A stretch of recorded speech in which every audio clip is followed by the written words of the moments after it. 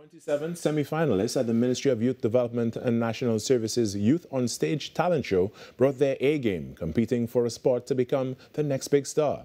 Here's more in this story.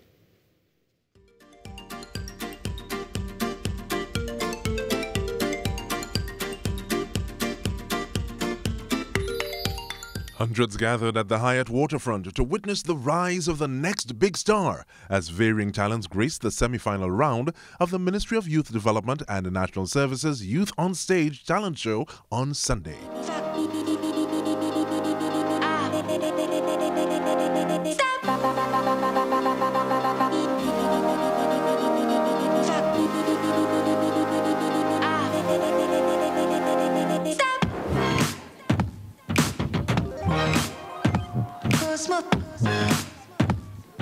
11-year-old Javon Murray, no stranger to the stage, had the crowd stunned, performing his original piece entitled Calypso Music. I like singing gospel and parang, but I love my calypso. Music took me to different places, seeing all kind of faces, men and women, all different races, united by calypso. Stuntman Isaiah Stokes brought a different vibe to the show with his jump rope routine.